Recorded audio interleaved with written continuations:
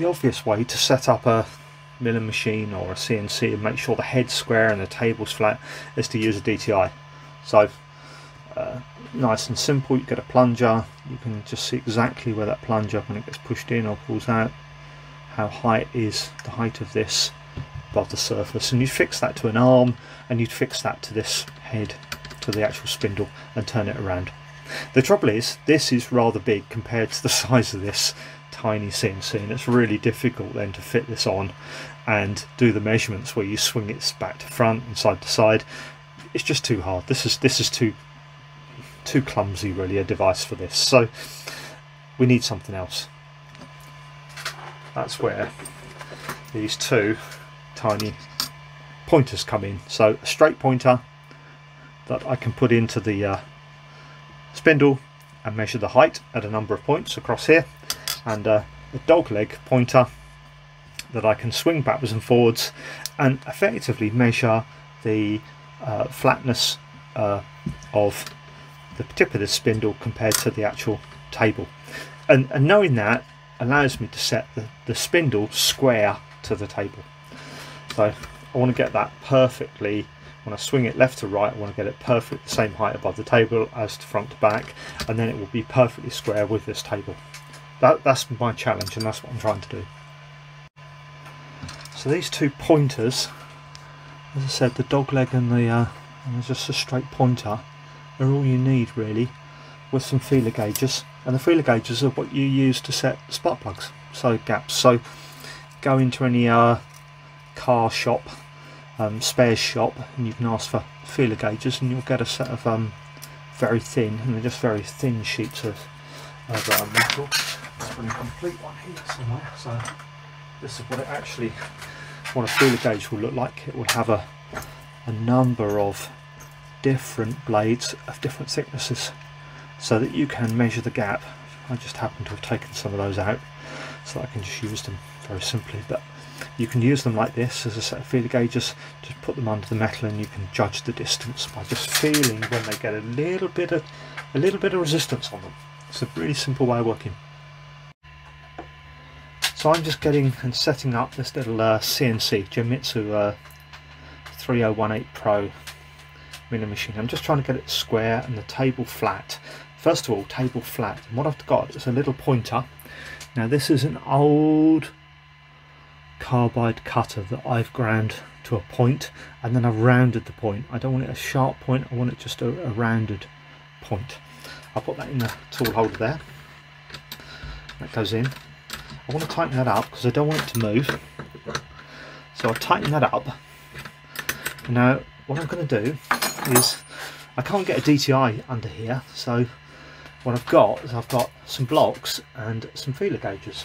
So if I just set that slightly down, and I'll just move this like this, you'll just hear it move.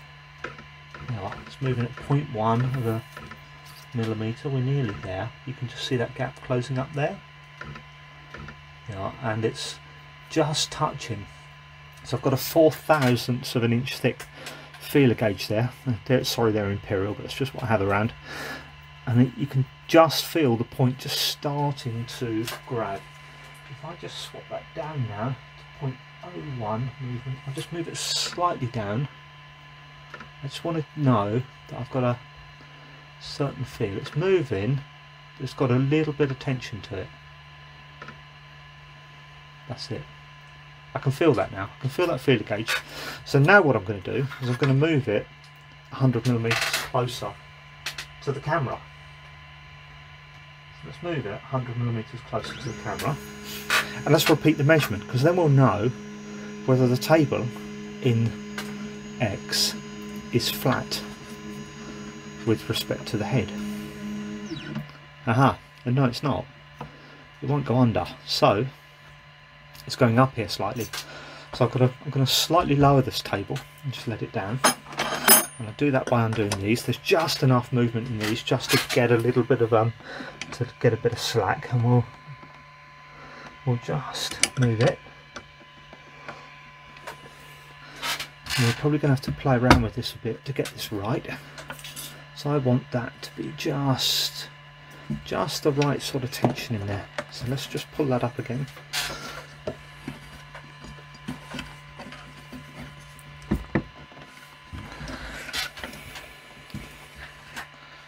Just, that's a bit tight. You can feel that there, that's properly tight on there. And that's not the finest adjustment. I'm going to have to play around with this a bit, I think, to make this work. But we'll get this so that we just, right, because we're going to have to do front to back yet as well, yeah. So this ain't the easiest. It'd be better actually probably if we just jacked the table up on shims and did it like that. But that's a lot of that'd be quite a big process turning this thing upside down. So let's just do it like this. We'll get it pretty close. That's pretty close there. What I'm going to do, so I'll move my 2,000 feeler gauge as well. I'm going to move this now 200mm the other way to about 100mm off centre. Here it goes, it's moving down. And I'll repeat the measurement down this end. So we'll get it flat that way, and then I'll go backwards and forth and do it that way. And we'll have a flat table. That's what I'm aiming for, to get this table tramming flat so that I don't get a deeper cut at one end than the other. So I've got the table reasonably level in comparison to the height to the tool. It's not perfect because the adjustment on this is fairly shocking, but it's looking pretty good. What I'm now going to do is I'm going to swap this pointer for a dogleg pointer, and I'll show you what this does. So I'm going to change this, pull this pointer out. Sometimes you have to take the collet right out to get the pointer free. Here's a dogleg pointer. You can see, so it's got effectively it's a 1/8 piece of mild steel with a pointer on the end, again rounded slightly, and then with this roughly 30mm offset on there. It doesn't have to be perfect, but it needs to be a good strong pointer that's not going to move. And then we're just going to put that into here, and we'll tighten this one up. Again, tighten it. You don't want it to move whilst you're doing the measurement, so it's just going to be pointless. So let's just set this at the right height. So we'll take it up a few millimeters. Take it up 10, it won't be too far. And then we can just come down slightly. If I move it down in 0.1s, we'll rapidly get there, I think. You can see that gap closing. It's quite useful just to hold a feeler gauge onto this because you can see the gap close then very rapidly. There you are. We're pretty close. So I've got now a feeler gauge that's just got a little bit of tension on it there.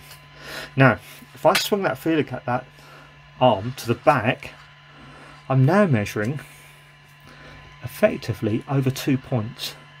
These heights of that should be exactly the same and slightly out. Now if I put a thinner feeler gauge, 2 thou under that, just fits under. So there's about 2 thou difference in the angle of the head, so it's pointing slightly up at the front, so it's slightly laying back, pointing backwards. At the moment that's probably not too bad, but if I then go side to side, what I can do is repeat this measurement. The top side is not fitting. Oh wow, can't get it under there at the minute. That's right up, you can hear it, it's just on there. There you are. So again, that's a 2 thou just under there, 4 thou, quite a bit of tension. And again, swing the arm to this side, and now I can see whether the head is upright. That ain't bad actually. That's pretty close actually. The head that way, that is pretty damn close. There's a little bit more tension that side than this side with a 4 thou, but it's not massive. Let's just check I can't get the 2 thou under. I can't. So I've got probably half a thou difference between one side to the other. That's pretty good. So I'm going to leave that. My table's fairly square, and I've squared up the machine. The squaring of the machine is quite difficult because, as I said, you have to undo bolts and then very carefully move it, small amounts.